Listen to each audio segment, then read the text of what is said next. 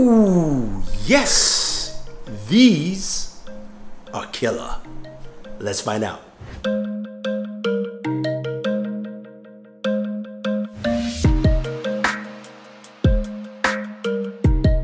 So the Sony WF-1000 Mark IIIs, everyone is talking about these pair of wireless earbuds. True wireless earbuds that bring in some superb, insane sound. I've got them in my ears right now. I've got to tell you, I am impressed. I am absolutely impressed. I think Sony has outdone themselves this time. Now let's start off with the very first thing. How much does it cost? It costs about $228, so it is priced higher than what we've seen in the past. I just recently did a sub $100 best true wireless headphones. A lot of good choices there, but this thing really takes the cake. There are a lot of other true wireless earbuds that are priced higher, but I think the Sony's really just set a new standard for it. So this is what they look like.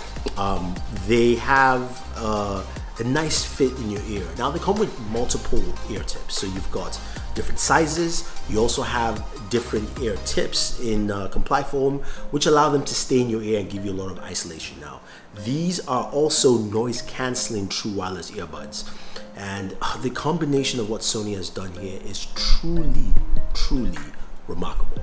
So let's start off with some of the basics, right?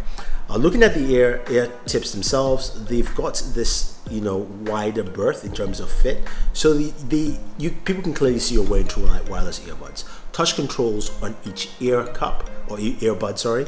And the touch controls here are customizable, which we'll see later. So you can customize play, pause, or your noise canceling levels if you want to. Now, it's got a nice case, really cool, sexy looking case. I call it that because you can get it. It comes in this kind of like copper and black. Again, Sony's been going with this copper and black tone accents. Has a USB Type-C port for charging. 10 minutes will give you a lot of, some hours of playback, which is pretty nice. You also have, in terms of battery life, 6 hours of battery life with noise cancelling on with the wireless earbuds, and 8 hours with noise cancelling off. Now, if you go ahead and use the case, you're getting more than 24 hours, about 30 hours or so in terms of battery life, which is actually pretty good.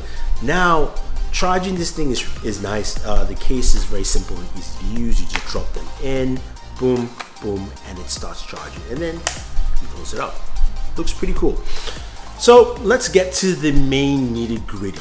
How does it sound, right? We've got a lot of true wireless earbuds that are really good at sub 100. Again, check out that video. Sony takes things to a level of the pair of headphones that I have up here.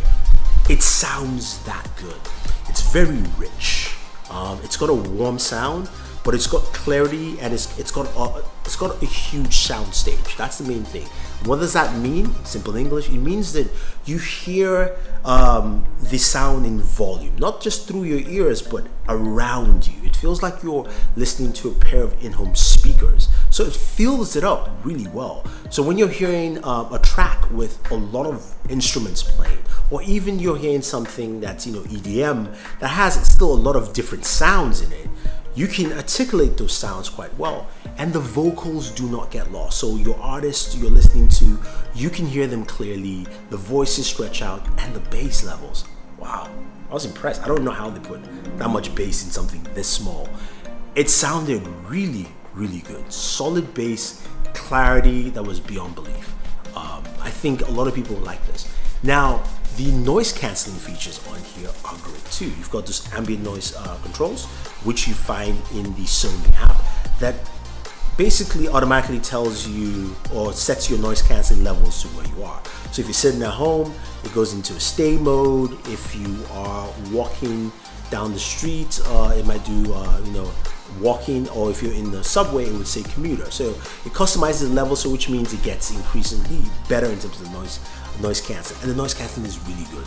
It is absolutely fantastic. Now you pair those up with the comply foam ear tips.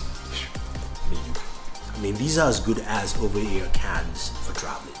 I'm telling you, it is really good. The excitement I'm showing does not even justify how good they actually sound.